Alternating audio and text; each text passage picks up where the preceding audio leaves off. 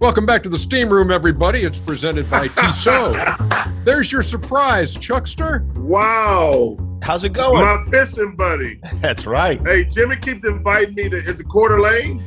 No, it's Swan Valley, Idaho. I'm going to go fishing with him. He know how much I love to fish. How you doing, brother? I'm doing well. How you doing? Man, I am good. You know, it's a little crazy with the COVID situation in the NBA. We're going to have to work all summer, so they're going to screw up our fishing trip. Yeah, but you know what? You'll have part of the summer for sure. Don't make excuses. You're already trying to get out of this. Jimmy Kimmel, by the way, is our guest. For those of you not with access to video here on the Steam Room, we only have one rule, Jimmy, in the Steam Room. What is the rule, Ernie? Please keep your towel on. That's the only rule. We appreciate that, and you'll be happy to know that every guest on the Steam Room receives a MyPillow. I think I'm going to have a glut of those come next week, but thank you. You guys know this guy, right? Yeah. Mike Lindell, the MyPillow guy? Oh, yeah, of course we know him. Yeah, we in fact, we talked to Anderson Cooper on the podcast once upon a time about what he had going on back and forth with Mike Lindell. And let me guess, Anderson did not want to talk about it? You know what Anderson said? What? I don't know what I can say because I believe I'm being sued. Yeah. So anyway, yeah, I'm just planning to get sued next week, I guess. This guy is a guy that I'm fascinated with. He really is fired up about this imaginary scenario that he's concocted for himself. You know, if he wasn't wealthy, he'd be standing on a street corner screaming about this stuff. But since he's got a lot of money, I think he somehow attracted a lot of people into his world.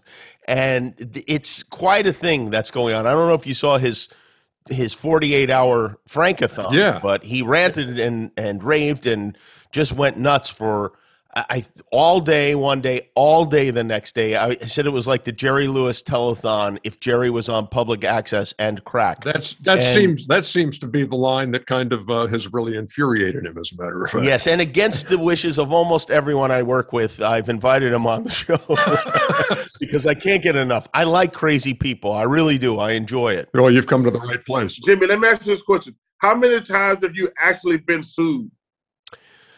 Less than you would think I have.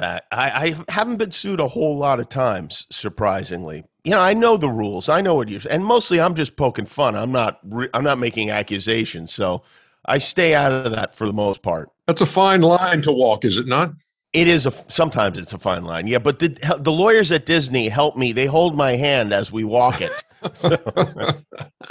They would prefer I be silent at all times. You know, Jimmy, this is, first of all, you can't even make this stuff up. This stuff that's happened in the last 4 years. But as a guy who has a TV show and a comedian, this at the last 4 years had to be like a gift from heaven. Well, I wouldn't describe them as that, but I think that Trump definitely provided a lot of material. I think it came at the expense of the United States. But it's funny, you know, the other night, I think it was Tuesday night, my wife told me something that I didn't know about. She said, you know, we had a bet in the office. When would be the first monologue that you didn't mention Trump's name? And it was Tuesday night because Mike Lindell filled that gap. And I think it had been like 5 years or something. It really is crazy. I mean, I don't think I've said the word Jimmy on the air as much as I've said Trump. Hey, you know, just to get to how you got to where you are, Jimmy. I mean, I look at, you know, some stories on you and going back years and years, and you're a high school kid and you're working on a college radio station, right? I mean, at UNLV. Yeah. And while you're still in high school. Right. And so you're doing Sunday night interviews. And as you recall, what was the best interview you had on those Sunday nights? What was the one that made you say, man, I can't believe I just talked to boom on my show? Well, they were all terrible, and there's nobody you ever heard of. You know, my first guest was a guy I found in the Yellow Pages named the hairstylist of the stars. So, and then I brought him in. I was like, all right, well, we'll talk about certain stars and their hair. And turned out the only star whose hair he'd ever cut was John Davidson. Do you remember John Yes, Davidson? of course I do. Oh, He yes. had that. He had that. He had that white patch in his hair. Oh man, And we talked about that for a while, and I would find the guys who did like the local TV commercials. Like there was a guy named Fred, and I will finance you, that kind of thing. And those guys were always very excited to be on, and I'd goof on them. But that didn't last very long. That wasn't that wasn't a show that I did for a great period of time. Yeah, but at the same time, that plants a seed, doesn't it? When you do something like that, you either decide, this might be for me, or this is absolutely not for me. My parents and my aunt were at my house, and when I got home from the first radio show, they'd been listening, and I walked in, and they all started clapping, and they were all very excited. And, when you grow up in an Italian family, nobody's listening to you. Everybody's loud. Everybody's yelling all the time. And just that idea that they were listening intently to what I said for half an hour was exciting for me. But I will tell you, the first celebrity interview that I ever did, you guys will like this, was in the lobby at Caesar's Palace. I think I was maybe 14 years old, and I had a little tape recorder, and I just went to the lobby, and it was during one of the fight weekends, and I found Leon Spinks. Come on. And Leon, and boy, I wish I had this interview.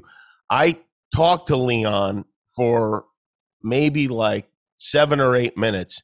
There's not one word. I played it back 100 times. Not one word was comprehensible. It was really unbelievable. And then many years later, I had Leon on the show, and he was a very sweet guy. We went to a Dodgers game together after the show, actually. It was really great, but it was like I felt like I'd really come full circle. And, of course, Leon passed away not so long ago. But that was my first celebrity interview, 14-year-old Jimmy with Leon Spinks. Jimmy, for me, our lives go so fast. You don't really have time to sit around and pat yourself on the back because there's always something to do. But there's a couple times I'm like, damn, I'm Charles Barkley, and I'm here. When you get the call to do your show, and you're like, oh yeah, are you serious? What was that first initial call like? It was very strange, first of all, because I had never auditioned for the show, and I'd never even had a meeting about doing the show. I had a meeting with the president of ABC, and it's kind of a long story, but I have Jon Stewart and I have the same manager. So John had been talking to ABC about doing a late night show there, and they were pretty close to hiring him. And then a guy named Michael Davies brought a tape to a guy named Lloyd Braun, and he said, you should look at this guy. And Lloyd, who was president of ABC, had a meeting with me, and we just talked about stuff. And I went home, and then weirdly, my partner on the air at that time, Adam Carolla, his wife was Lloyd's assistant, and she called and said, they're going to offer you a talk show at ABC. And I was like, what? I had no idea they even were looking for a talk show at ABC. And then the next day I was in their office with Bob Iger and Lloyd, and they were toasting me, and I had a show. And even the day that the show was announced to the advertisers at the Upfront in New York, as I was walking out on stage, I was always under the impression that the show was a half an hour long. And one of the journalists said, so you're going to do an hour-long show? And I was like, no, the show's a half hour. And the reporter goes, you better check that, because I was told it was an hour. And I asked one of the women I worked with, I said, how long's the show? She's like, it's an hour. I was like, okay. And then I was right out on stage. No preparation, no research, no testing. It's so funny because I've been involved in producing some other shows on ABC, and the testing they go through with the audience, and they have the knobs, and how much do you like this? Where are we with that? And this, no thought was given to this whatsoever. What was the call like to your parents? Oh, that's a good question. My parents are very, very supportive of my career, even though when I got into radio, my dad offered me $200 a week to quit and come move back home. But but my parents watch every show. They're really into everything. And they were very excited. I don't remember specifically what they said. Your dad must think you suck. He only offered you $200. $200 a week in 1988, 1989. That was, for me, that was a lot of money. Give everybody an idea, Jimmy, would you, of when you are shooting a show? So what's your day like? Well, it's different now because of COVID. So we do a lot of it from home. I wake up, I go through the news, I get an email at 9 o'clock with about 40 pages of jokes and ideas. I go through all of it. I whittle it down to maybe 5 or 6 pages. I send that back to the writers. I then have a meeting with the segment producers. We talk about the guests. I then head into the show, and then it's pretty much writing and questions and editing and occasionally shooting some stuff all day. No rehearsal anymore because of COVID. And then we go down and shoot the show at 4:30. How much tougher was it to do it, and or is it to do it in this day and age over the last year and a half or so, when I know you want the feedback from folks, when when you can look into an audience and you're connecting with somebody and you're killing. How difficult has it been? It hasn't been terrible. It's definitely better with a real audience, but we have our crew there, so it kind of feels like rehearsal. And the danger is that inside jokes really kill with an audience like that, and they don't necessarily translate at home. So it's easy to go into that stuff and get a big laugh. I mean, really, like when we do a bit, when we shoot a bit, if we have a fake spokesman or something, we always name it after somebody we know. So like the other day, it was named after this guy, Dan Berdansky, and it gets a big laugh from the room. But of course, at home, people are like, I don't know what's funny about that. So you do have to keep an eye on that, and pay attention to that, because you don't want to be totally inside. But it's okay. The downside is sometimes, like, if we shoot on a Friday night, the staff will be mad and they're not laughing. And then I'm sitting there going, I can't believe you motherfuckers. I'm paying you to sit there and glare at me and give me a dead stare instead of any kind of energy. And that does happen occasionally, but for the most part, it's okay. Who's been the biggest influence and who's been your biggest mentor? Well, let's see.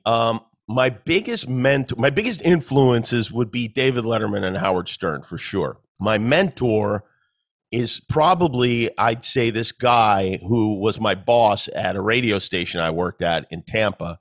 And he got fired, and then I got fired. And after we were fired, I got a job in Palm Springs.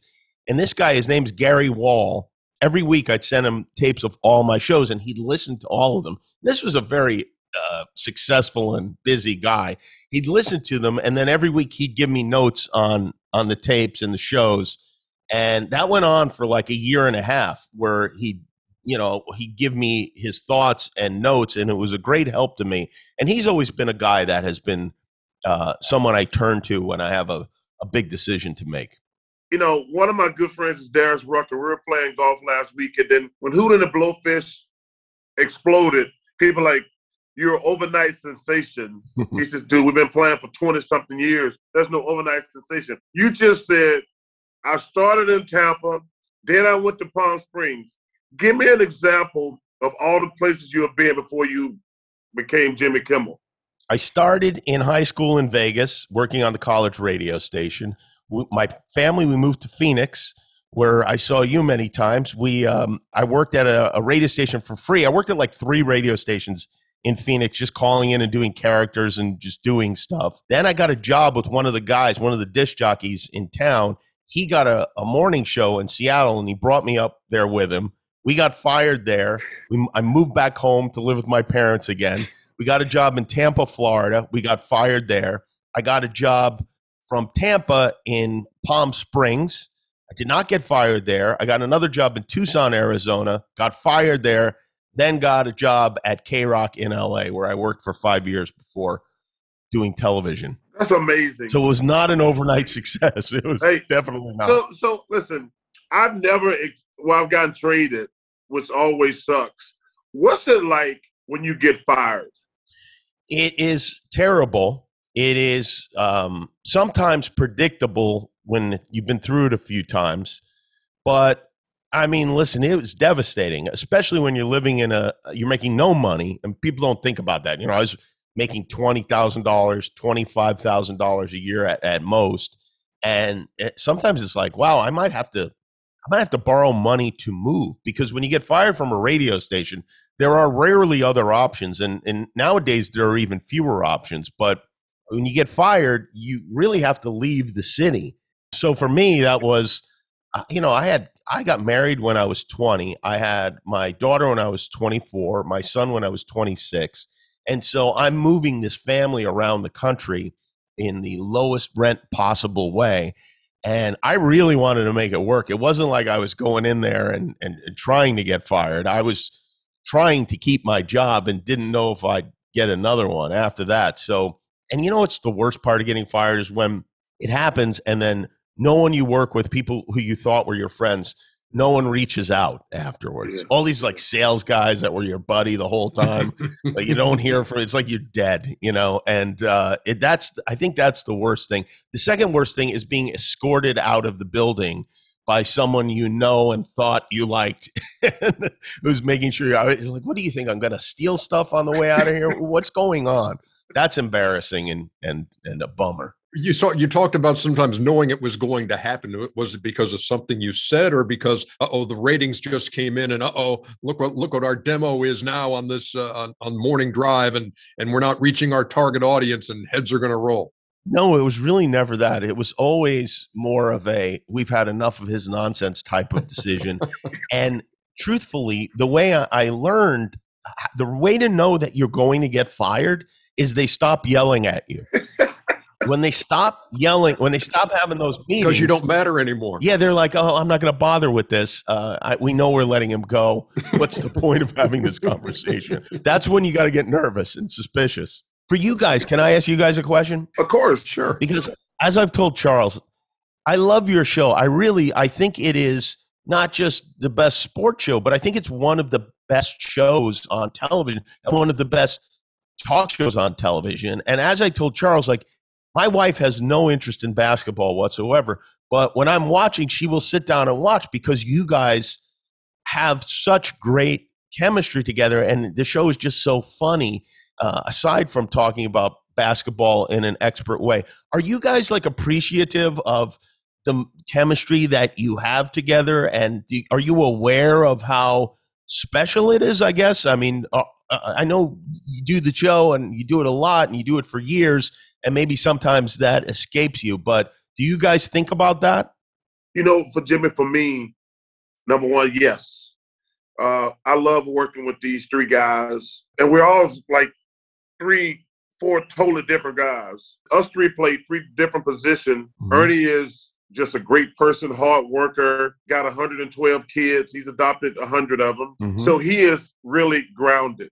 But I give a lot of credit to the people behind the scenes because, Jimmy, I don't think people realize we're on from 8 to 2 o'clock in the morning. I love basketball, and I don't want to sit at home from 8 to 2 in the morning to talk about basketball.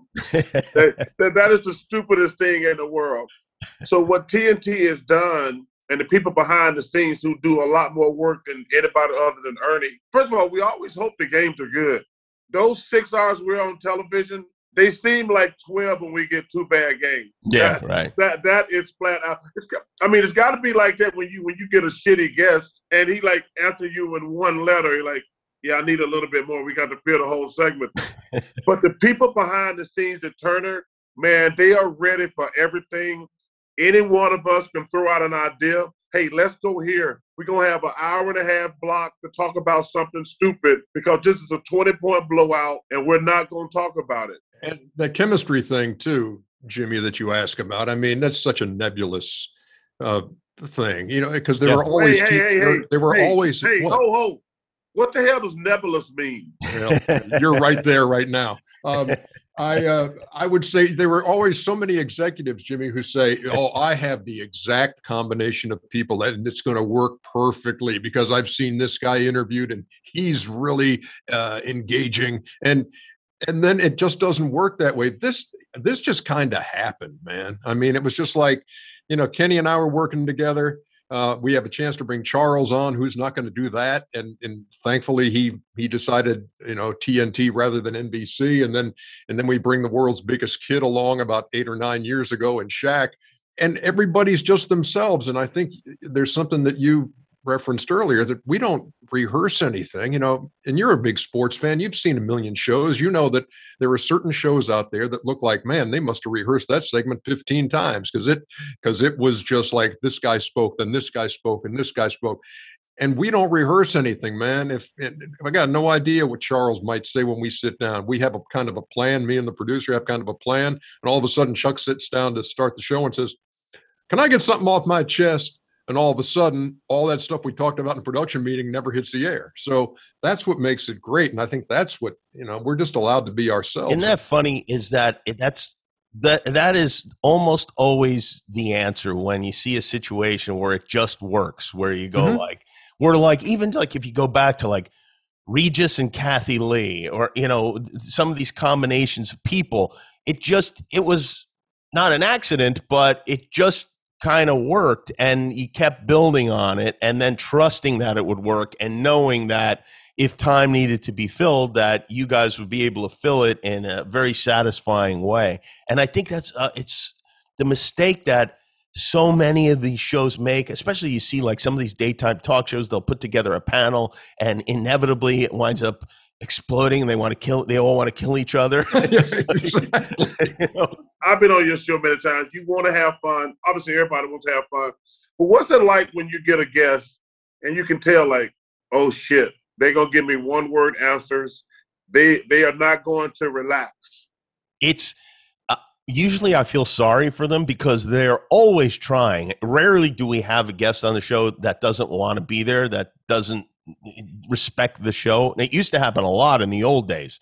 But as I've said many times, Charles, and people ask me who my favorite guest is, I always say Charles Barkley, because I know that like what you guys do on your show, I know that we can have nothing planned and nothing set to talk about, and we can talk for as long as we need to talk, and usually it feels too short. But there are times where people are trying, the worst times are when people are trying too hard to be funny or cute or good, because sometimes the audience can just sense that they're wound up, and there's the last thing you want is a sense of pity. even disdain is better than pity, and it does happen, and especially with people who are doing a talk show for their first time. And then it's just kind of on me to fill the cracks. And it's funny because sometimes you'll have somebody on who's like a cult favorite, and so there's a small group of people who are really looking forward to seeing that person on television. And then that person comes on and they don't have anything to say and they're struggling. And so I will fill in and help and try to fill the gaps. But then the result is the people who wanted to see that person go, oh, he just talked the whole time. He did not, and then they don't realize what I had to deal with on that particular evening.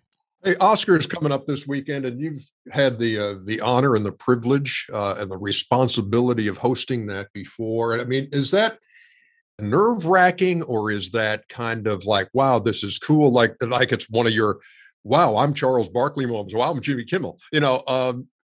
What is that like? And again, go back to 17 and don't be mad at me for bringing this up. When you have the La La Land Moonlight thing. No, I don't care. That wasn't my fault. I know that. You know what you did that night, Jimmy? You tried to defuse that as best you could. You tried to laugh it off and say, "Hey, what'd you do, Warren?" But man, when you think of the number of eyeballs that were on the set that night, yeah, golly. Well, first of all, hosting the Oscars is an honor, and as a comedian, there aren't many things by which you can measure how you've done, and like in sports, certainly there's a lot of that. In sports, you win a title, you win MVP, whatever. In comedy, there's the Oscars, there's the White House Correspondents' Dinner, there's the Emmys.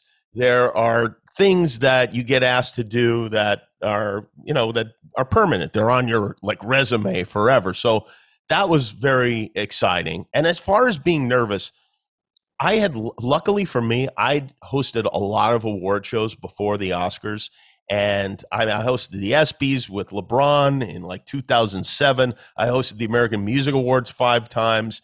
I've now hosted the Emmys 3 times, I think, and I have hosted a lot of things. So I definitely got a sense of what works and what doesn't, and what to do, and really more importantly, what not to do.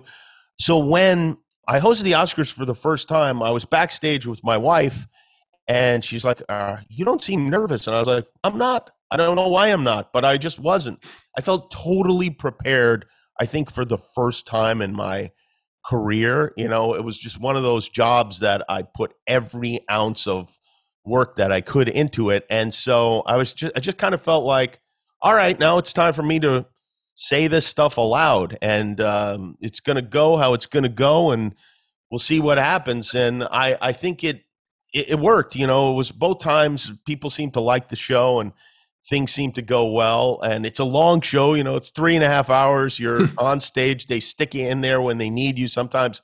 And of course, you don't know who's going to win. And as the case you mentioned, sometimes they don't know who's going to win. But one time I was hosting the American Music Awards, and Missy Elliott was supposed to be on stage to either accept or present an award. I don't remember, but Missy was late. And Dick Clark, Adam Carolla was helping me write the show, and Dick Clark was pretty old by this time. And Dick is in a panic because they have now like a 3-minute segment to fill and nothing. And he comes running backstage and he grabs Adam and he goes, "You got to get out on stage. And Missy Elliott's not here. You got to get out there and fill." And Adam goes, "Yeah, that's great. I'll be happy to do that. But shouldn't Jimmy do it? He's the host." And Dick, without missing a beat, whirled around to me and grabbed me by the shoulders and said, "Missy Elliott is late. You got to get out there and fill." And then I just had to walk out on stage and fill. And I think Kobe and Vanessa were sitting in the front row. And I started talking about her ring and kind of, making goofing about that. And I loved it. It's a real feeling of adrenaline to know that all eyes are on you and there's no plan. I love that. So you said something interesting about obviously being a comedian and things like that. How has the landscape, clearly the landscape has changed. It's changed in sports.